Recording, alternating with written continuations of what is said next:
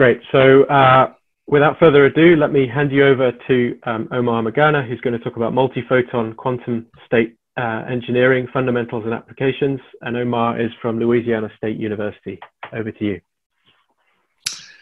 Hello, everyone.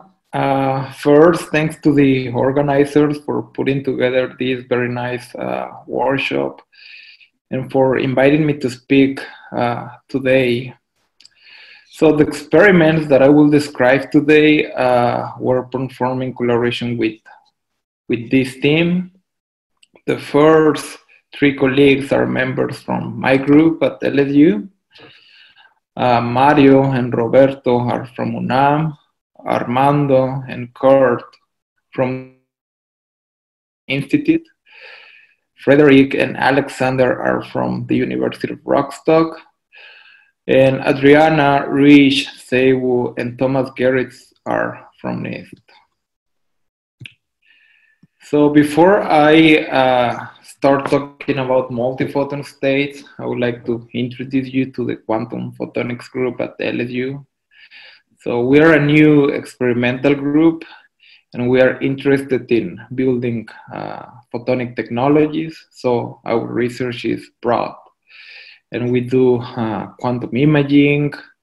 So I will describe it today. We engineer complex superposition of photons for fundamental and applied research. In collaboration with the Max Born Institute and the University of Rostock, we are exploring high-dimensional higher order exceptional points in photonic lattices.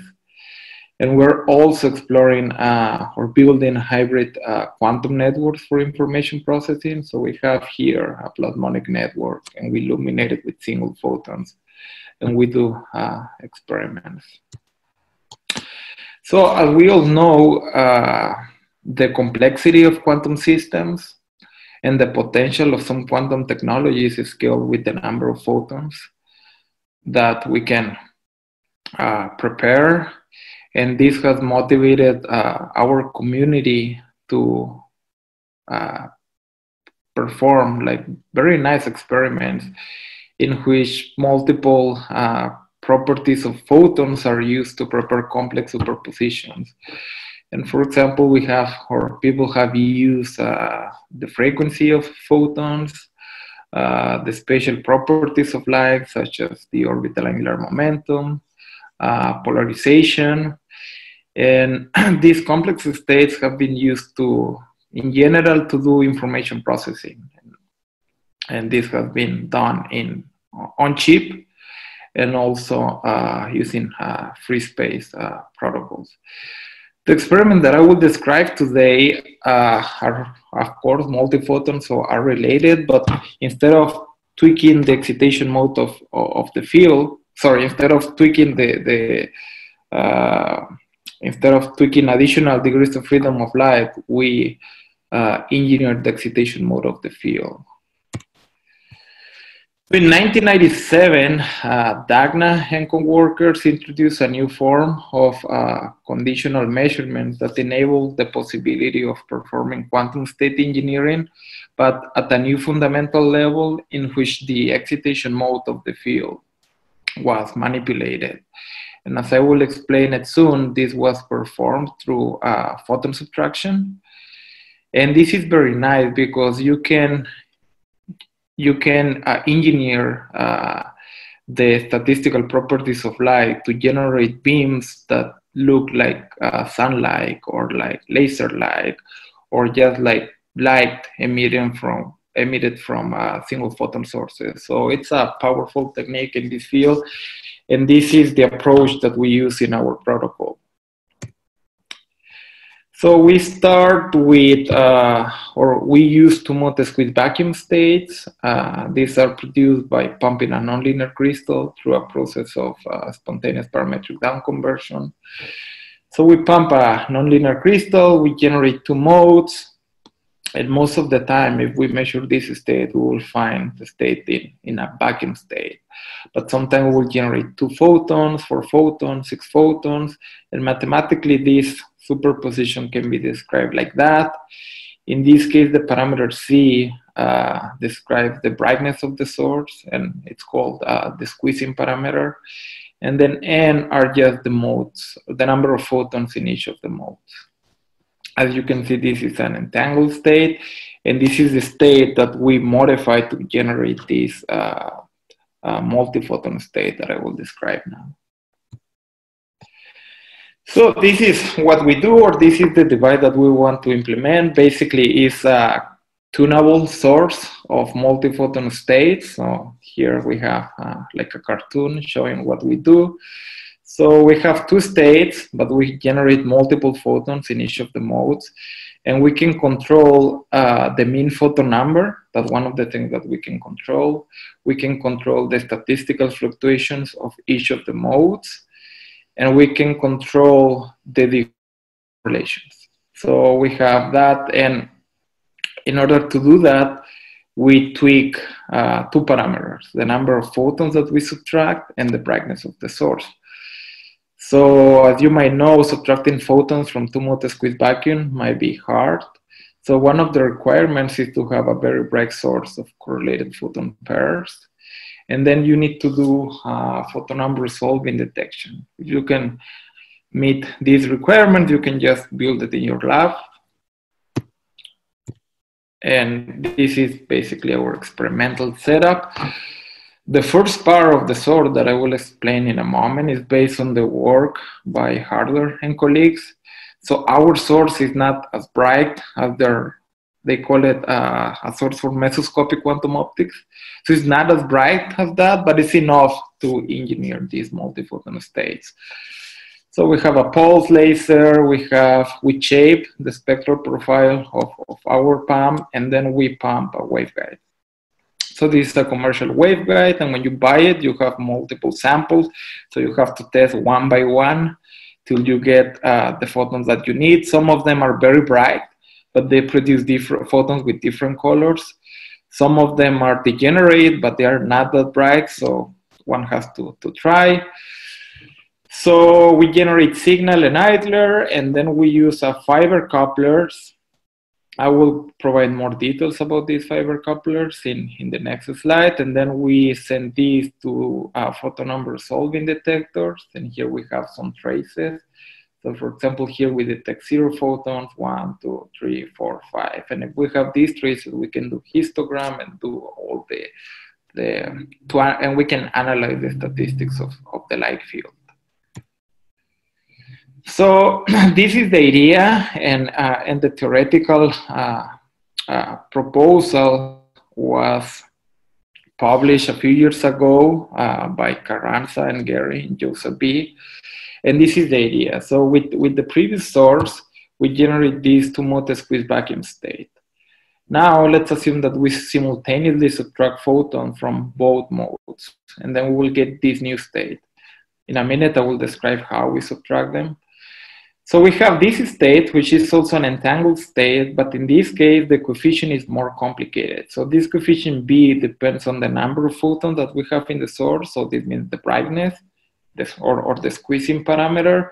And it also depends on the number of photons that we subtract.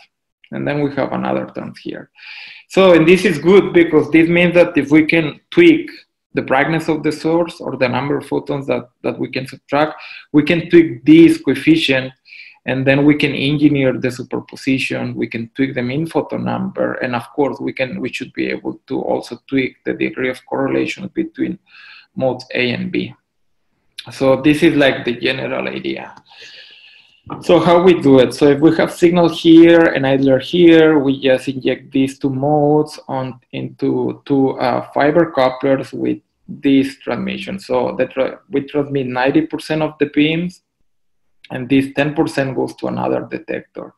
And this 10% of the photons are the photons that we subtract.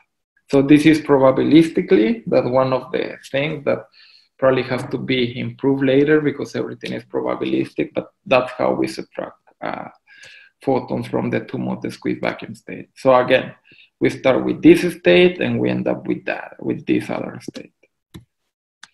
So why photon subtraction works? So here I have a cartoon. This is probably not the most accurate way of explaining that, but it gives an idea of why photon subtraction works.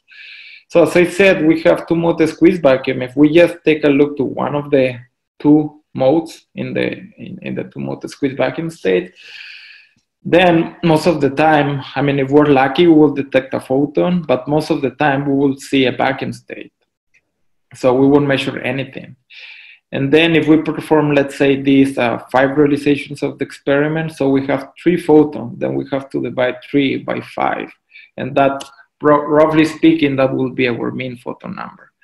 But let's assume that now I subtract photons, so I can add a beam splitter, and I transmit 90% of the photons, and then I reflect 10.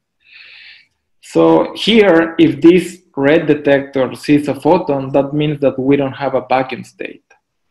Then I can tell this other detector to collect a measurement. So by doing this, I can filter the vacuum.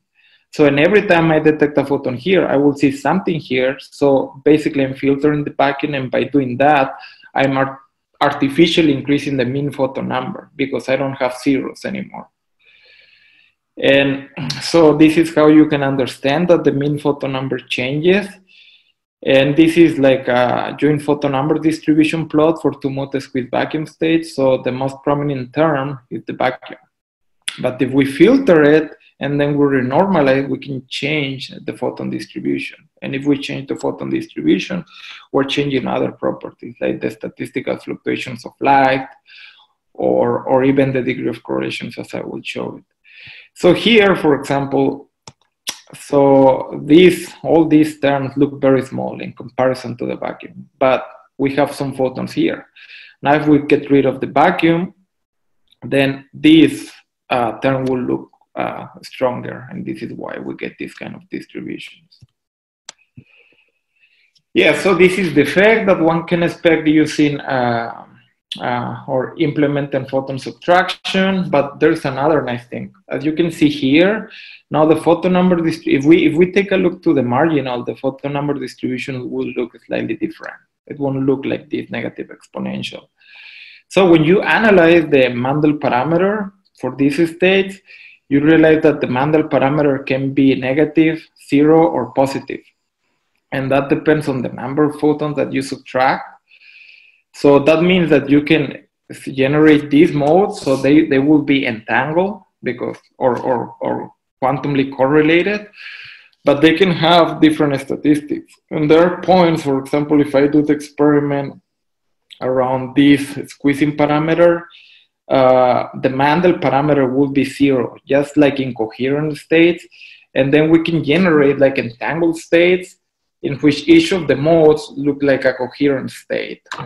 So in here, I'm just comparing the photon subtracted states with the coherent state for this mean photon number. So this is one of the states that we can generate. So these are our experimental results. So if we just collect, if we just do the experiment without subtracting photons, this is the joint spectrum that we see. And then as we start subtracting photons, you can see that the vacuum component decreases. So here, the vacuum component is smaller than the 1-1 term. And then we end up with this distribution. So you can see that the effect is here. This is in the joint photon number distribution. This can be signal, this can be idler. And we're able to subtract up to 3 photons. So just to show you a comparison, the first row is our experiment. The second row is the theoretical predictions, assuming an overall system efficiency of 16%. So you can see that the setup works even if you have high amount of losses. So it's robust in that sense. And here in the last row, we have the marginal distribution. So you can see that this looks like thermal as what we expect for one of the modes in two-mode squeeze vacuum. And as we keep subtracting more and more photons, we get a distribution that looks almost like the distribution you expect for coherent states.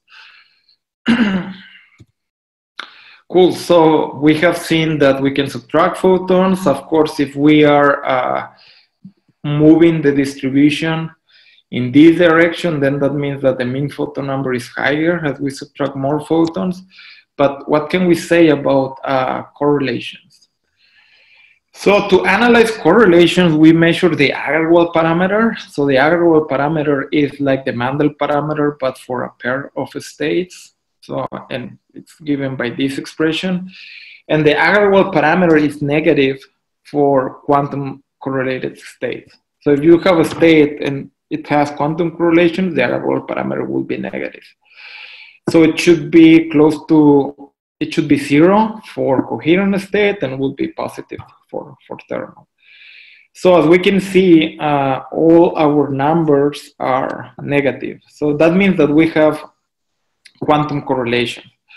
But the aggregate parameter doesn't tell you much about the strength of this correlation. So we don't know if the correlations, if the strength of the correlations increases or decreases as we subtract more photons. So we were not able to do quantum state tomography. So what we did is we found a new metric based on the eigenvalues of the joint correlation matrix. You can find, I mean, I won't go into too much detail. You can find additional information and theory in our paper. But what we found is that the eigenvalues of this joint correlation matrix get more negative as we subtract more and more photons. So this is, for example, these 2 points are for, well, 0 subtraction. Then we have these 3 points for the case in which we subtract 1, 2, and 3 photons. So as you can see, the eigenvalues become more negative as we subtract more photons. That means that the degree of correlations get stronger. So as we subtract more photons, we induce stronger and stronger correlations.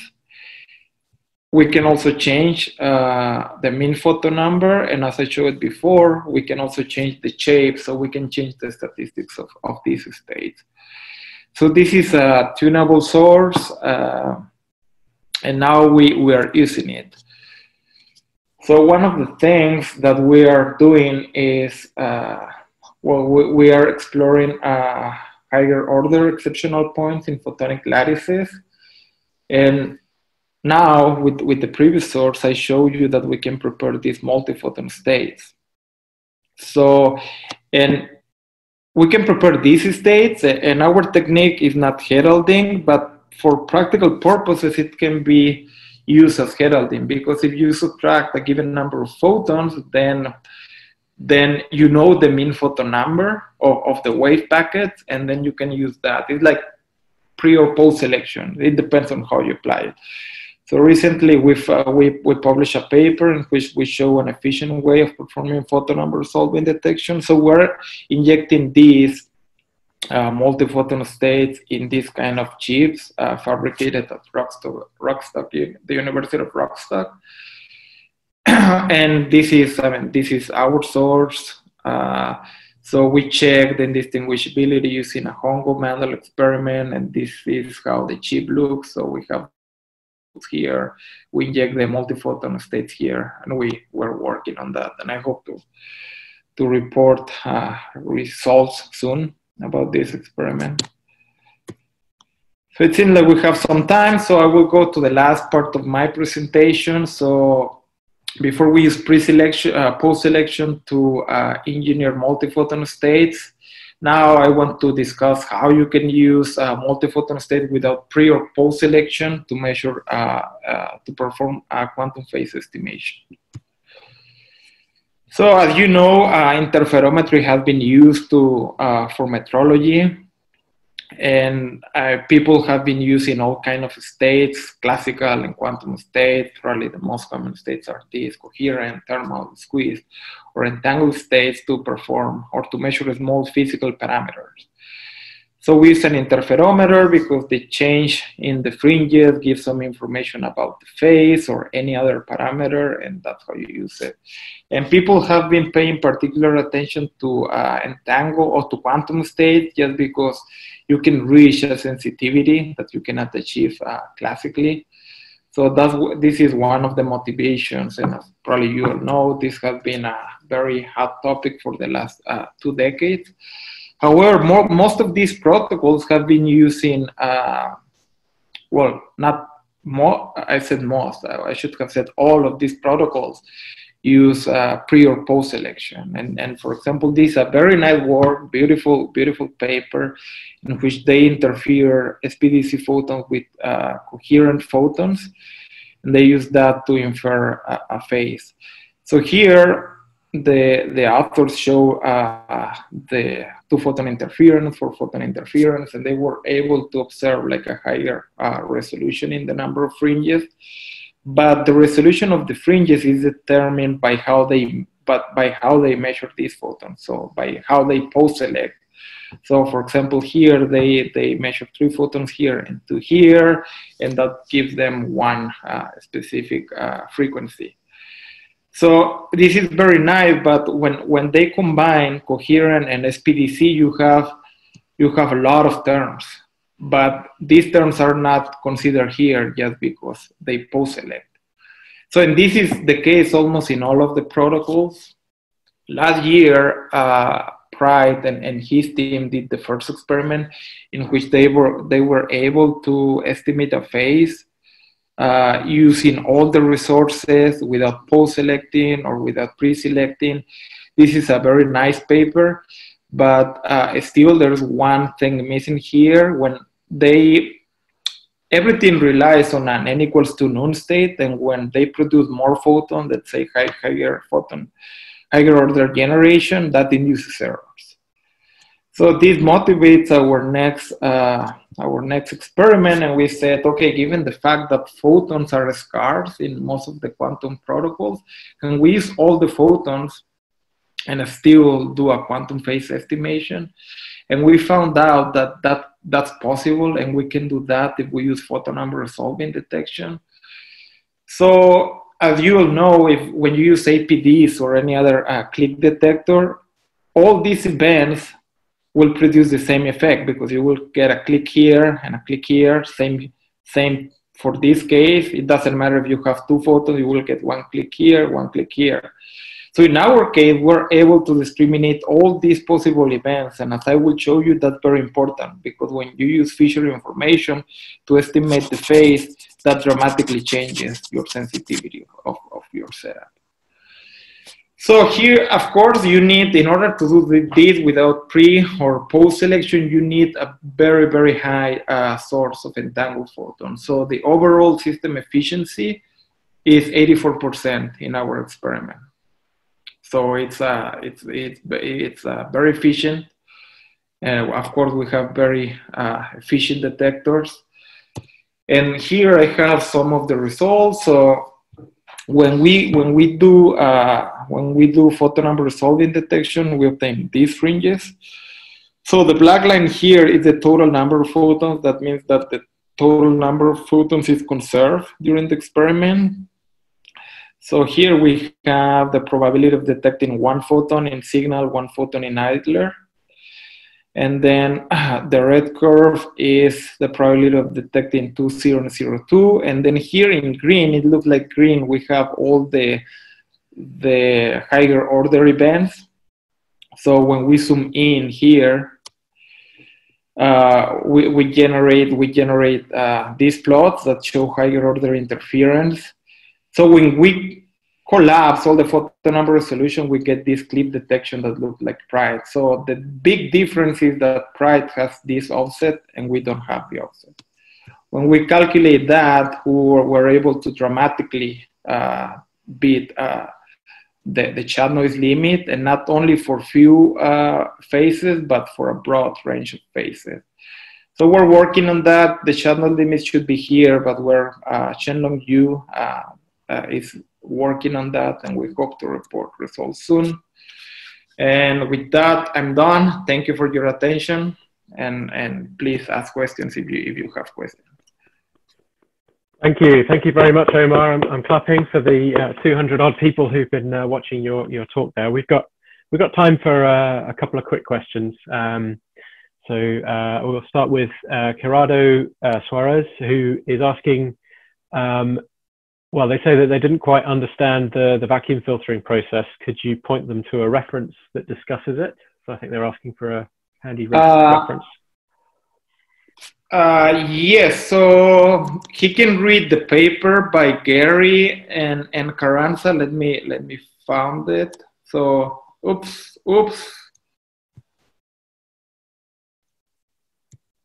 Yeah. So this is not the first paper about photon subtraction, of course, but it is a good reference to understand it. That Joe to be referenced down the bottom there. Yes, the Okay. 2012 paper from Carranza and Gary. Perhaps you could add that in the Slack as well. That might be useful for everybody to see. Yeah, I will. Cool, thank you. And then another quick question from Marianne Crum, who asks, how do you extract more than one photon? Just adding more beam splitters, they're asking. Oh, that's a great question. So no, remember that we have photon number resolving detection. And if we just wait long enough, we will get a signal with this amplitude. And that means that we have 2 photon events. That's how we identify photons. Cool. Yeah. And I think, well, we'll ask a couple of quick questions. There's one from me, and I think this is related. So I noted there was maybe some asymmetry in some of the data. So on, for example, slide 11.